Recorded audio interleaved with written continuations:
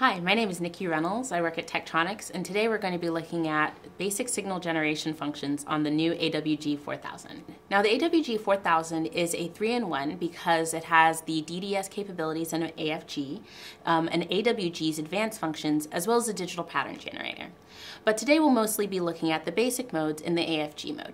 As part of every demo, there is both the analysis and the generation side. So to help us with the analysis side, we're actually going to be using the MDO4000C, our mixed domain oscilloscope here at Tektronix. So all the signals we generate here will be showing on that screen. So we can go ahead and go into basic mode, which, as you can see from the menu along the top, gives us most of the basic functions we'll need during simple signal generation. We're going to start with the sine wave. So first we can activate the sine wave by pressing the button. We also make sure to turn on the channel out by pressing the on channel button here. You can see an immediate response on the MDO4000 where our 1 megahertz signal has already started. To change the frequency, we go to the menu, we select the frequency, and we can key in a new frequency using the side touchpad. You can see an immediate change again on this instrument. If we'd like to actually output not just one but two signals, we need only to go ahead and turn on the second. To be able to change the second, we can switch over by pressing the channel 2 button. Here we can also change the frequency to match, or if we want both frequencies to be the same, we choose the interchannel button and select that we want both frequencies to be equal. You can see here you can also align the phases and make equal the amplitudes of your signals by using this button. As you can see on the output, you have two in-phase and equal frequency signals. Now this is pretty basic, so what we'd like to do now is maybe try to do some signal modulation. To modulate a signal, we can just go straight to the modulation scheme here. Now, we can see both channels easily by pressing the channel 1, channel 2, or channel both button and choosing channel both here. As you can see on our modulation menu for channel 1, you can see the frequency as well as the AM frequency. You also have the option of changing what type of modulation here. We can change our source, whether it be internal or an external source that we could pull in from a trigger. So we actually do have to change the vertical resolution on our MDO, and also be sure to switch your source to channel 2 so that it triggers on the second channel. As you can see the envelope of the modulated signal. That looks very much like the modulated signal that we have on the AWG4000. So next up, we're going to go ahead and generate a sweeping waveform. Now, a sweeping sine wave signal is extremely useful for analog design engineers to generate a flat sine wave across a frequency between start and stop to test the frequency response of amplifiers and filters. So we're going to switch the run mode to sweep.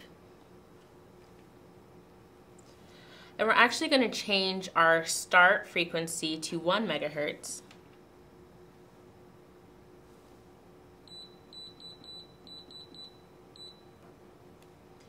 And our stop frequency is going to move to 100 megahertz.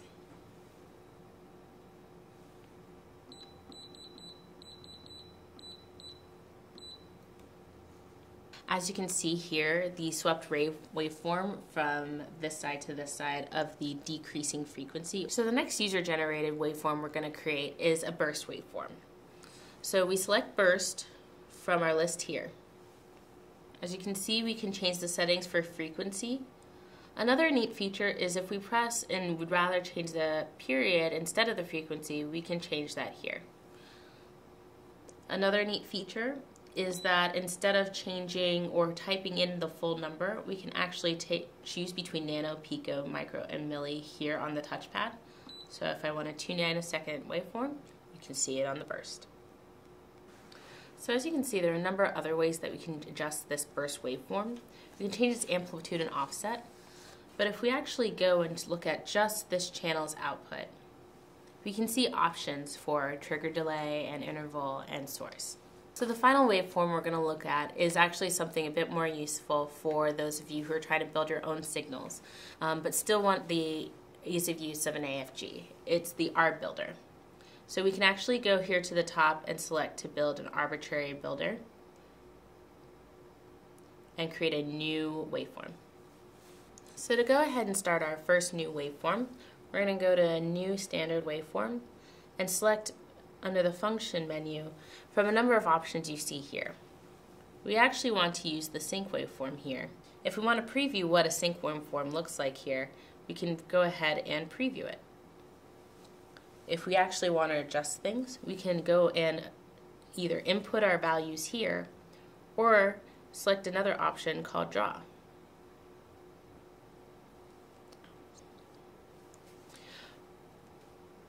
We can either use freehand to go ahead and free-handedly change the amplitudes of different parts of the signal, or actually change specific parts, like vertical. We can also edit it using the math function, which allows us to go in and actually pull waveforms from our library and use them to manipulate our selected waveform. So from draw, we can actually either do freehand or we can point draw. And we can actually use some sort of linear interpolation once we've picked our points. So by picking a point here, I can get some interpolation here, or I can adjust the interpolation so that it's more linear. Once we're ready to output, I go to Communication tab and send it through channel 1. So as you can see, the waveform that we created on the AWG4000 is output on the MDO4000.